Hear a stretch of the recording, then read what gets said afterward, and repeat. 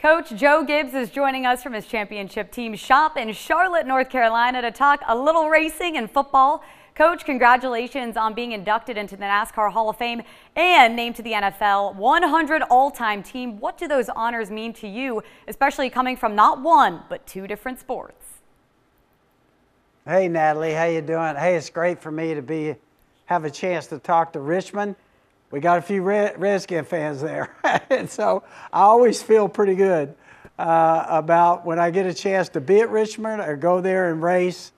Thank you to all the Redskin fans there. Well, for me, I think the last 2 weeks have just been a thrill.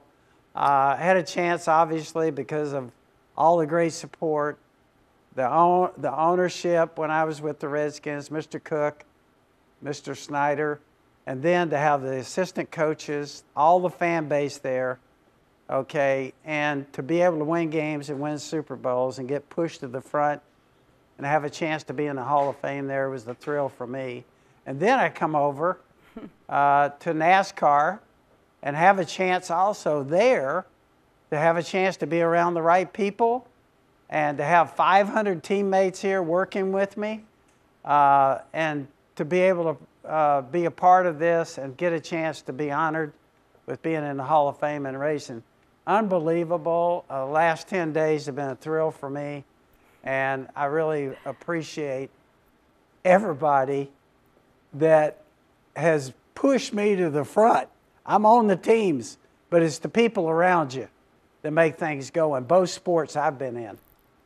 Coach, you were inducted by Kyle Busch and Chesterfield native Denny Hamlin at the ceremony. You spoke about how much Denny's win in last year's Daytona 500 meant to you. What was going through your mind when he crossed the finish line? Well, I think for me, that was the greatest victory I've been a part of. And the reason for that is that was the first race that we had after JD went to be with the Lord. JD spent his entire occupational life building the race team, being here. But that race, the Daytona 500 last year was our first race that we had without JD. And for him to be his first year after he had gone to be with the Lord, I realized when Denny Hamlin won that race with JD's name over the door, that was a thrill for us. And I can honestly say I think everybody felt like that couldn't have just happened. God was there, and I felt like JD was right at his side. So for all those reasons, the emotion, everything for our family, that's the greatest victory I've ever been a part of. Coach, speaking of your son, JD, Denny said he did it for JD. As a father, what does that mean to you? It means a lot. I think that Denny grew up racing late models in Manassas, Virginia, not far from Richmond. He raced in Richmond. And here was a young guy that kind of run out of money and everything with his family as they sacrificed to let him race. And JD went up there and found him, really. Got him in a test, winds up putting him in our cup car here. And so JD had found Denny. Their numbers were 11. They shared a lot of the same thrills in life and desires and shared the same number. And for Denny to put JD's name over that door and wind up winning that race, it was a thrill for us. And most people that saw that said, that couldn't have just happened. That was not by accident.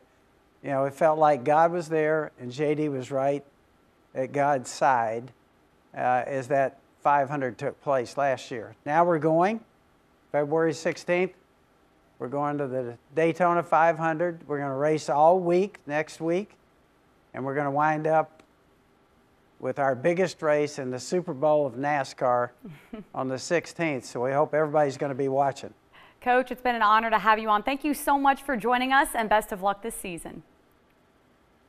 You bet. Thank you.